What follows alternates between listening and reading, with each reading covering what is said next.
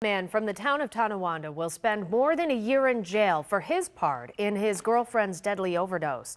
John Hurley admitted late last year that he gave a woman crushed painkillers and told her it was cocaine. She overdosed and died, and this morning, Erie County Court Judge Sheila DeTullio sent him to prison for 1 1/3 to 4 years for manslaughter.